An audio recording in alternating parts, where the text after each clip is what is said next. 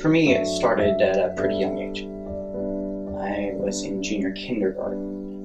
While all the other boys were playing construction, I was the kid who wanted to play house, the only boy.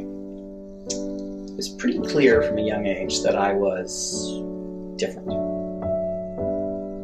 And that led to name-calling. Pretty vicious name-calling, particularly for 4-year-olds. And that eventually, as the years went on, escalated into physical abuse, pushing the playground, beating up, sort of thing, by both boys and girls, all while the teachers turned a blind eye. Mostly, I think, because they just didn't know how to address the problems, but partly because I think they probably felt the same way. They'd look at me and all I could think was, fag. When I went on to high school, I really believed that would change. That magically I'd be another person.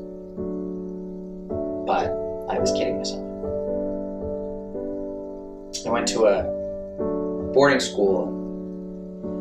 I remember one time I was taking the train back to school and some kid had said something pretty vicious to me and I mouthed off. Next thing I knew, I was laying on the ground in the train station, being beaten to a pulp. And years later, it's not so much that I was being beaten up, it's more that all the other students were looking on and doing nothing. Not a thing.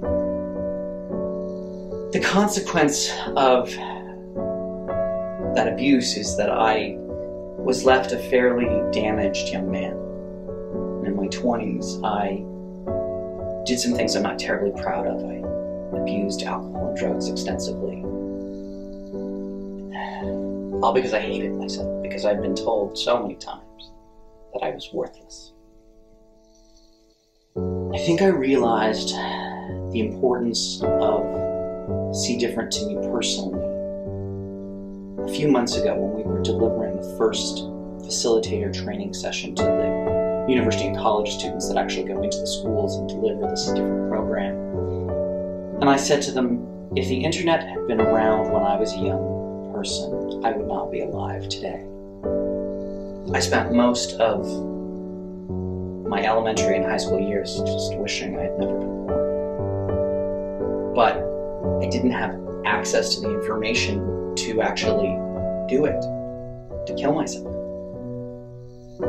A few weeks ago, a 12-year-old boy committed suicide. He was a male cheerleader and reminded me of me at that age. And the abuse was so significant that he took his own life at 12. A 12-year-old. See Different is about getting to the root of the problem. It's about teaching kids to respect one another, to value difference, to embrace diversity. During the 24 days of giving, won't you help us help the world see different? Please give generously.